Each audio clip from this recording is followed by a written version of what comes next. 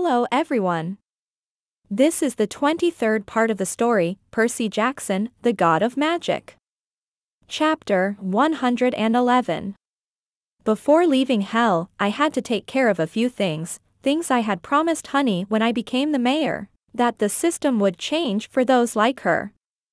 This task could only be completed in one of two ways: 1. Killing Lucifer, and 2. Negotiating with him, and considering the big baddie of the Bible was still stronger than me. Even after my power boost, I decided to make a deal with the devil. A deal with the devil. To be honest, I thought I would get to that point years before this. Dealing with Lucifer was going to be difficult, or so I would say. You see, when I went to his palace, he seemed ready to fight me, and while that is something quite common in my life, he seemed almost as distressed as me. It didn't take me long to connect the dots and see what had happened. My father had paid a visit to him, and well, I can only assume how things went from there, but considering how tended he looked, not well at all. So taking that into account, I offered the following: he could either fight me to the death, which he seemed to want with all his might, but would risk summoning the hentai nightmare I have for a father, or he could do me a favor here and there about the situation in hell, and in return I would leave hell for good, making the chance of that man visiting his realm less likely to happen. For a moment, it seemed like Lucifer was having an inner debate about what option was the best, but in the end, selected the one that would work best for us. And so, the hellborn citizens got what they wanted, and I was free of my commitments in hell. After that, I opened a portal from hell to New York, where I would release some stress in the streets by pranking and having some fun around town, maybe visit the sorority girls I nailed last time, and before I hear the cosmos say, "You have a succubi under you." Yes, I know, but I'm a firm believer you don't fuck your employees, or self-appointed slaves. It would be weird. As I walked the streets of New York with Honey by my side, I was stopped by a weird-looking man, and boy, I was ready to throw some hands, thinking he was a demon or something, but the man ended up being a recruiter for a strip club down the street, and my first thought was, this motherfucker thinks I'm a pimp, and Honey is one of my bitches, and wants to hire her. But I was quickly proved wrong when the man offered me a job. Say what now? I was so surprised, I didn't know what emotion was the correct one to display. In one part, I was flattered, but, while I was flattered, I also felt insulted. Did he really think I was that bad economically that I needed to work a pole? You will make $5,000 an hour, the man offered, and I accepted. But soon he would regret hiring me, because I was a type of stripper he had no idea how to deal with. I was a pranking stripper. And so I went with a weird guy to the strip club, where I would prank the owner and the girls inside dressed as a firefighter. My prank was simple yet diabolical. I would dress with a very conservative firefighter outfit that covered everything. And under that I would enchant my clothes with new ones, creating a loop of undressing that would never end. So, you are stripper now? Honey giggled, seeing frustration around. How much for a private dance? Hot stuff, or maybe a quick fuck? I'm a pranking stripper that likes to tease these lonely sad ladies by making them think I will eventually show something, when in reality that will never happen. Not a gigolo. I gasped, insulted. My art was making sure these horny ladies questioned how was that, no matter how many clothes I took off, I always had a new costume underneath, and the only thing they would get to see for a brief moment were them godly thighs. "Hi, hot stuff," a very attractive blonde woman said, with a rather seductive smile that promised a good time. Me and my girls. The girls, aka her friends, were equally hot. Want to have some fun? How does $10,000 sound for you to fuck us all? I turned to Honey and smiled. I am a gigolo now. I looked at the girls and turned back to Honey once again. I'm a free gigolo. A real man doesn't ask for money. Oh, come on, Honey complained. After having a rather good time releasing both sexual and pranking tension, I decided to go to Asgard. I was curious as to what Hestia was doing, but decided to go after relaxing a bit, mostly to avoid exploding my frustrations at her, besides when the universe offers you 5 supermodels for free, you say yes. It's not fair. I am your personal succubi, and yet I don't get any love, Honey pouted and I snorted. Honey, I'll be honest with ya, I don't fuck friends, I chuckled, I value the little friendships I have too much to risk them with a night of pleasure, strangers? I don't mind, the chance of them finding me ever again is very slim, but, the people close to me, I don't want it. In your sleep, Honey chuckled, but then her demeanor turned rather serious. In your sleep you kept saying one name, Hestia, Hestia. Hestia. I eyed her, not sure why that would be worth mentioning. Well, she is the most important person in my life, my best friend if you will. Yeah. Tell yourself that, Honey snorted in clear amusement, her lips perking up into a small smirk.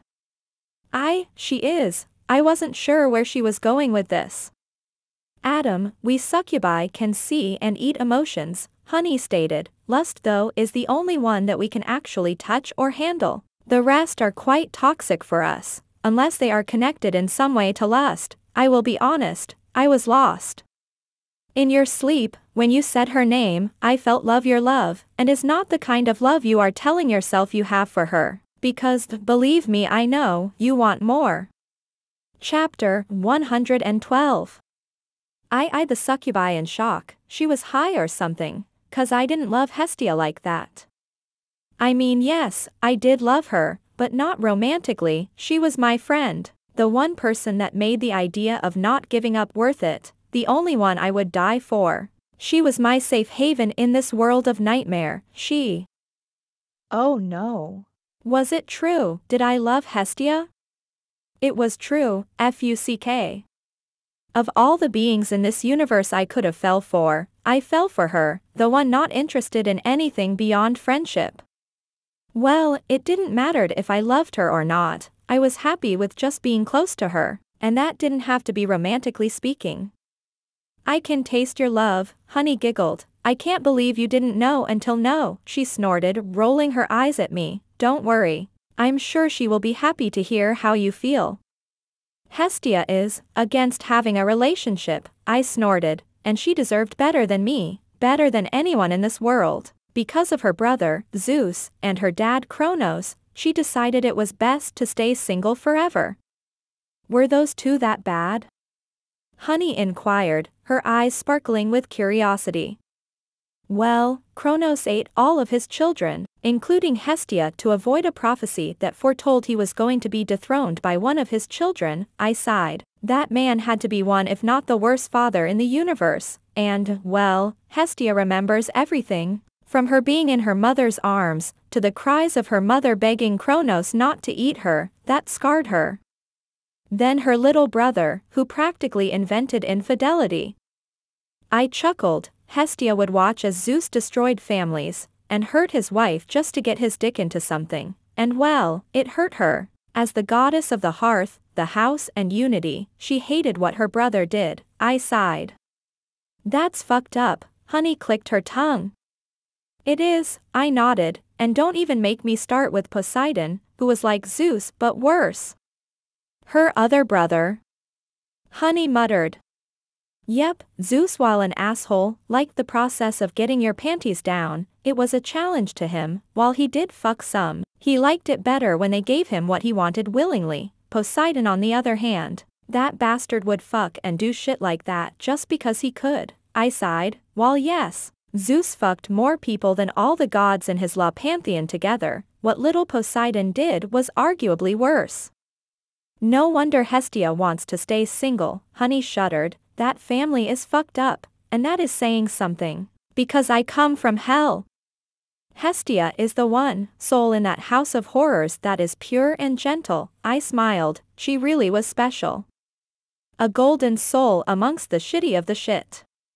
Oh well, I still think you would make a great boyfriend. You have a good head above your shoulders, you actually care for others, your main intention is never to get laid. And you have a very very very nice dick. Honey smiled. Say what now? Honey. How do you know how my dick looks like? I asked, a bit worried about what the answer was going to be. I have my ways, Honey winked. Athena point of view. Adam had come back from wherever he had been hiding, the innocent young god that had suffered under the misjudgment of my father, as many had before him. Then again, I can hardly blame Zeus for this one. Like him, I too, like the entirety of Olympus, relied on Apollo to see if someone was lying to us, and that had proved to be our lamentable downfall with Adam, a regrettable incident that I intended to try and fix. Perhaps I could start a civilized conversation with him now that I knew where he was, where I would offer him an alliance between our realms, but I had a strong feeling he would not be interested in an alliance, not just yet. But I had to do something. I did not want to elucidate my failure to Olympus the next meeting. Besides, there was something different with Adam. He was vastly stronger than he should have been by now, but that wasn't it. His behavior was almost as if he was experiencing some kind of malaise that had him on an edge. And this obfuscated me, to no end. The Adam I had been watching in camp and this one were like two different individuals. His aura was dark and downright dangerous now, opposed to his giddy and friendly one a few months ago. It was both terrifying and scintillating. I couldn't help myself but wonder what had changed. If I had to take an educated guess, I would say his power was above mine, not by much, but it was, and he had been a god for less than a year. It terrified me to no end. What would happen if he continued to grow at this rate unchecked, unallied with Olympus? This was something my father failed to see. It was best for us to have him in our side, because as our enemy, he would bring nothing but chaos and destruction if we didn't fix the bridge stupidity brought down. Perhaps I could try to be a real sycophant to gain his forgiveness. This was, however, a stretch. I doubted anyone but Hestia would manage to convince him to join us, so perhaps my attempts to convince were not on the right target. Perhaps I should focus my attention on Hestia. After all, like that foul demon that was walking him earlier said, he loves her, and men had proven to become idiots with little to no intelligence when it comes to love. I hope Hestia still considers me a friend. I sighed. If she did, this was a war I had already won, because for all his power, Adam was still a man, and one in love. Chapter 113. As I made my way to the gate to Asgard in Boston, I felt as if someone was spying on me and Honey. It was a god, one I hadn't had the pleasure of meeting, and judging by his or her power, it was one of the seated gods. But who? Poseidon. Unlikely. The guy has even more fish for brains than Percy, and the energy I felt didn't feel anything like Percy, but it did remind of Annabeth. Based on that, the only logical conclusion was, it was Athena. Now, that made things interesting. Athena was one of gods I had no real opinion of. I hadn't interacted with her. Then again, she was the same group I had most gods. After all, I considered most of my kind deplorable, but even then, I didn't harbor any hard feelings for her. But that was not to say, I would not hesitate to fight her, should she prove to be hostile. Honey, tell Hestia I sent you, okay? I patted the succubi on the head, and with my magic teleported her to Asgard, and now that I was alone, Athena, I don't know if you knew, but spying on people is quite rude, so come out. I wouldn't want to spank you. I chuckled, realizing that sounded more badass in my head and quite less horny. Adam, Athena descended from a building, spirit hand. Normally, I would say, it's a pleasure to meet you, but the circumstances are rather bad, don't you say? I eyed the goddess of wisdom with curiosity, noticing she was both tensed and relaxed, and I couldn't help but wonder why. Yeah. Bad things happened, I chuckled, index finger pointing at her spear. Is that part of your outfit? Or you are just that happy to see me? A boner joke? Nailed it. One must take precautions when meeting with an hostile god, Athena replied, and for some reason that comment made me inexplicably angry. Precautions, I chuckled bitterly. That's a nice way of saying you and your dad are afraid of what you sow. We made a mistake, of that I have no doubts. Athena nodded. You have every right to hate Zeus for what he did to you. You know what's funny? I chuckled. I didn't hate him, not for real, at least not until he sent my sister to hurt Hestia. I hated Luke, and Kronos, still do, but your dad? I didn't hate him until he had the fucking audacity of trying to hurt Hestia. Even after Tartarus I didn't have any sort of hate for him, he was a stranger. The ones I harbored negative emotions to were my family, Apollo, Artemis, for abandoning me, but Zeus. I knew before Tartarus I was worth a flying fuck to him. The feeling was mutual. That changed when he hurt Hestia. And what will you do? Athena asked, her narrowing at me, as if trying to find something within me. Isn't it obvious? I smiled. I will kill him. Bold words, for a new god, Athena replied, in a rather calm manner. I've been a god for less than a year, I hummed, and yet my power is already above yours, I pointed out. Give me a few months, and I will have Zeus on his knees, no homo. I see. Athena looked to the side. It's true, that if anyone has a chance is you. Wait, what? Your power is rather big for your age. In terms of gods, you are but a newborn child, and yet, your power is around my uncle's. Maybe lower if we count experience in battle, but still, a rather surprising feat considering your age. She paused, giving me a long scrutinizing look. Even in terms of political relationships you are doing better than him, so perhaps yes. Perhaps you will be the one to take his throne. Well, that was something I wasn't expecting. I expected a different response. I tried to dethrone him once, Athena chuckled. I knew I wasn't as strong as him and that I would never be, but I was a fierce believer of the saying, brains over brawn. I planned everything, from where to strike to when, and with the help of Hera, Apollo and Poseidon we tried and almost succeeded in binding him and ending in the process his rule. I heard the story, I nodded. Do you know why I did it then? Athena asked and I shook my head. My mother is inside of him, forever trapped like Kronos did with his children. I begged him to let her go, that if he didn't bed her, he would not have the so-called second child that would according to the prophecy dethrone him. At that she chuckled bitterly. He wouldn't budge, so I decided to try and save her myself with the help of those that didn't like how he ruled us, and well, everyone knows how that ended. To this day, my mother is still trapped.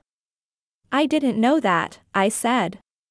The books say he didn't punish me, that I managed to talk my way out of it, Athena snorted. We all got punished, worse than any history book or myth has told. Poseidon and Apollo were forced to live as immortals human for 500 years, unable to die. For a god, that sounds awful, going from immortal to mortal, that sounds hard. The punishment they suffered was more than the words I used can describe. Tell me, Adam, what would happen to a human if he couldn't die, but still aged? Athena asked and my eyes widened. I see you realized, yes. Poseidon and Apollo suffered a lot for my plan, perhaps was destiny making them for they had done to that point, she concluded. And you? I asked. He cursed me to be, as humans say, mentally disabled, but worse, I had no control over my body. I was less independent than a baby, Athena shuddered. For 500 years, all I could do was suffer within the walls of my mind, seeing others laugh and abuse me. Loving father, I muttered, and Hera was hanged from the skies, right? That's partly true, Athena nodded. Zeus blocked her powers with the same chains we commissioned to bind him and hanged Hera really close to the epicenter of the deity known as chaos, with her powers locked by the chains and at the mercy of Zeus to come back and release her. All she could do was beg the universe itself he would forgive her in fear Zeus would not, and he would drop her into chaos, killing her. That's harsh, but I'll be honest, I sighed. Is this your speech to talk me out of going against him? You are basically giving more reasons to do so. No, while originally my intention was to convince you or Hestia to come back, as any option would have ended in both you and Hestia coming back, I have during this conversation decided otherwise, Athena stated. And that is? I asked. I will help you, Athena replied. Boy, was I not prepared for today. Chapter 114. I eyed the goddess in a perplexing manner. Did she really say what she said? She wanted to help me dethrone her fathers. You want to betray Zeus, isn't that convenient? While she had reasons to make this declaration believable, I was skeptical. I wasn't the same trusty guy I used to be. I don't blame you, nor feel insulted by your skepticism, Athena sighed, her eyes closing for a brief moment. This is something I decided on the go. My main objective was to bring you back one way or another for the good of Olympus. But that changed when I saw you. Maybe I'm being stupid, or maybe this is the right decision. But regardless of the nature of my decision, I firmly believe if anyone has a chance to dethrone him, it's you, she sighed, giving me long hard look. Politically speaking, you have a better standing already. Hades would most likely side by your side. And so would Persephone, that in turn gives you Demeter. Hestia would most likely bring more supporters to your cause. I find your sudden change of heart rather odd, I admitted, but let's say I believe you. What do you want me to do? Trust you? I chuckled. In war, when making allies, one must make sacrifices, Athena stated, and I snorted. Maybe, but I rather avoid them if possible. I replied. After all, I had no guarantee her words were true. If I open that door to her, she could very well be the cause of my demise. Understandable, Athena nodded. Then it will be me, the one making the sacrifice. I blinked. What?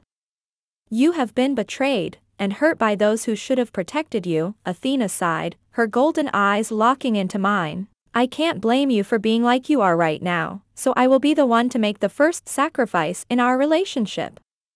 To say I was confused was an understatement. I was ready to throw hands with her when I felt her presence, not make an alliance. This was out of my comfort zone. By a few miles. I don't quite understand. What is this sacrifice you are speaking of? I surrender my realms to you, Athena bowed ever so lightly. From this day to the day you deem me worthy of your trust, you are the keeper of my realms. Wisdom, reason, strategy, warfare, craft and arts, and the patron of heroic endeavors. I eyed the goddess for a brief second. Why? I want to help you, Athena stated. I want to end the cycle he started, and whether I like it or not, you are our best shot. Besides, if Hestia abandoned her family for you, you must be really special. Special? Ha! A special problem perhaps. Very well. The moment I said that, a light flew from her head to mine, and suddenly I felt connected to her realms, not like I was with mine. This was less intimate, and more like my head was a prison for her realms. Now, I recommend we leave, Athena stated. It won't be long before Zeus feels what I have done, and while you are certainly stronger than ever before, he still reigns over you. Give me a month, or two, I shrugged with a cocky smile. A year ago I would have laughed at that, Athena admitted, but at the rate your power has been increasing, I can't help but feel it's very possible for you to accomplish such deed. Very well, let's leave this place then, and with that I teleported us to Asgard. I wonder if Hestia was going to be happy about this. In some myths Athena and her were friends. Hestia point of view. A succubi had been teleported to my room, and well, I was needless to say rather surprised at this development. So taking a deep breath I approached the demon and I felt something coming off from her, a very familiar energy. Adam, you belong to Adam? It felt somewhat sour to say that. Maybe it was because I never expected Adam to own slaves. I kind of forced him into having me as a slave, the succubi giggled. He was not happy about that, at all. Forced? Had she raped Adam? No, that was impossible. Adam had more than enough power to kill her if she tried anything funny. Why are you here? I asked. Well, your secret crush sent me here because he felt someone was following us, the succubi replied, and my hand twitched for a brief second. Don't get angry. I just call them like I see them. Lover boy likes you, and well, I can feel you like him too. She wiggled her eyebrows. Adam liked me. Of course he did. We were best friends, family, and family loved each other. Of course I love him, and he loves me. That's what a family do. The succubi stared at me blankly. He said you were a virgin, but to be this dense, she sighed. Sweetheart, he likes. You. My eyes widened at that, so she was implying Adam loved in a romantic way. I see, well.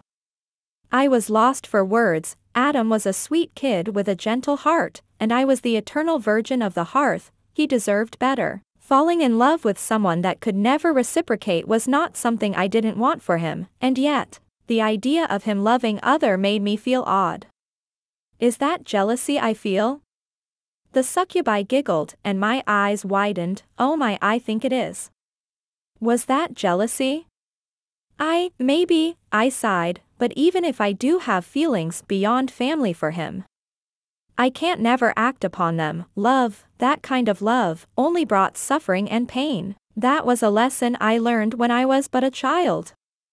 Adam is not Zeus or Poseidon, or Kronos, the succubi stated, but if you have to reject him, please don't break his heart. He has suffered more than any of us can possibly imagine.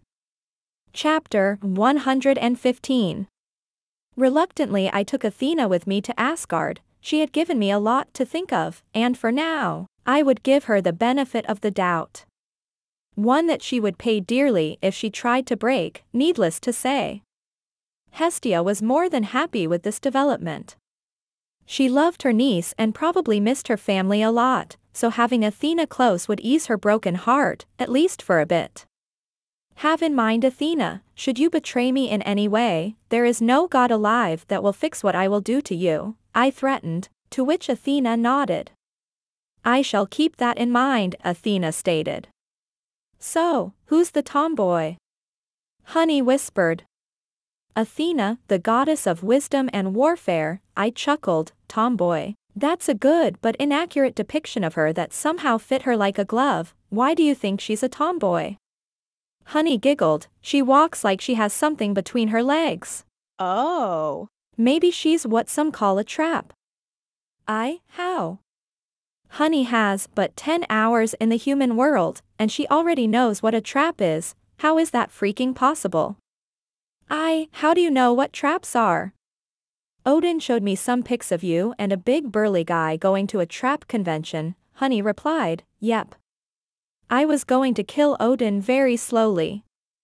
That son of a bitch, I muttered. So, did you meet Hestia? She's the best, isn't she? I did, Honey giggled. We had a long conversation about you and stuff. I eyed the succubi with curiosity. About what stuff? I asked. I don't remember, Honey smiled. Oh God, I hope she didn't tell Hestia I might have or not a crush on her. The last thing I need is to make our relationship weird. I can't afford to lose her. Fine, keep your secrets, you little rascal. I ruffled her hair, but I will find out, one way or another, at that. I laughed with my signature evil laugh, one that I hadn't used in a long time. Oh, is evil maniacal laugh time? Hestia popped out of nowhere and started to laugh with me, while Honey and Athena that was coming in, looked at us like we were crazy. I have so many questions, Athena muttered, probably double guessing her alliance. Meh. Honey shrugged. If it makes them happy, who cares, right? Zeus' point of view. Athena had betrayed me, after everything I gave her, after all this time, she had dared to cross me? Her father. Her king.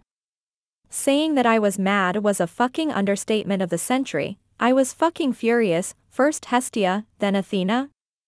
Holy shit, Ares whistled. Who would have thought my dear sister had the balls to do this, he chuckled.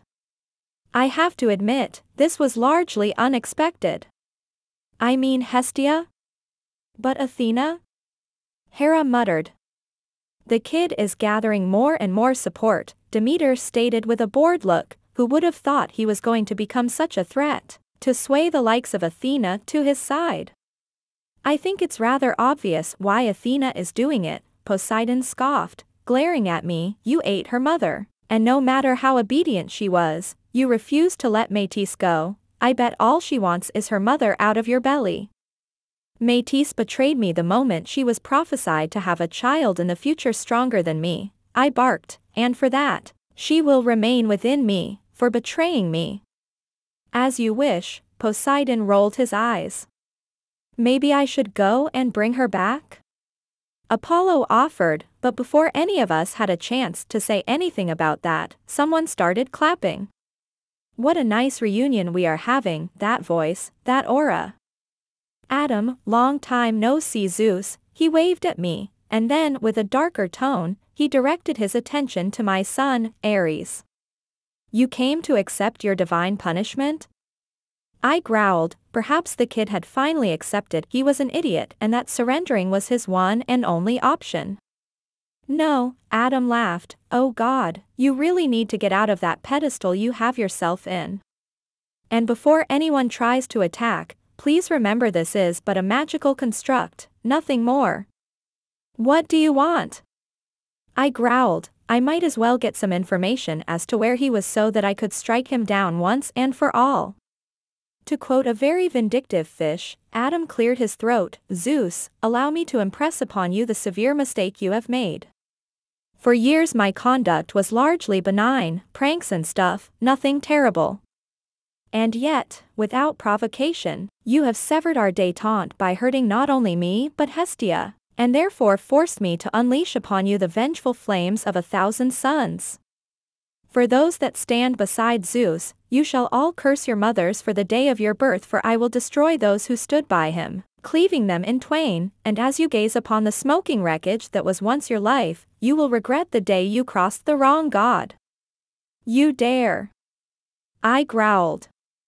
I will destroy you, Zeus, no matter the cost, and with that, the magical construct exploded. I don't recall a fish saying that, Poseidon muttered, I must investigate this, if said fish exists, I must recruit him. Adam point of view. Well, with that declaration of war, there was nothing else to do but prepare myself to make questionable choices and even more questionable alliances. This was a long coming, Zeus had crossed the line of no return a long time ago, and for it, he would pay in blood. For I would stop at nothing to kill him, consuming his tainted soul, bringing forth his definite end. Well, there is no turning back now, Athena sighed, I advise you to start gathering allies, this war won't be easy at all. He already has allies, good ones at that, Odin chuckled, I haven't been in a good war in a long time, the Norse king chuckled. Sure, why not? Sun Wukong shrugged, it seems like fun, when did he get here? If we play our cards right, we have a chance to end this war without much bloodshed, Athena sighed. Poseidon would jump at the opportunity of killing Zeus, and with Hades in your side, this could very well bring many minor gods to your side, as well as some big ones, like Demeter. This marks the end of part 23 of the story Percy Jackson, the God of Magic. Thank you for listening. Please like the video and hit the subscribe button to listen more. Hit the bell icon to get notified of all the new content uploaded to the channel ASAP.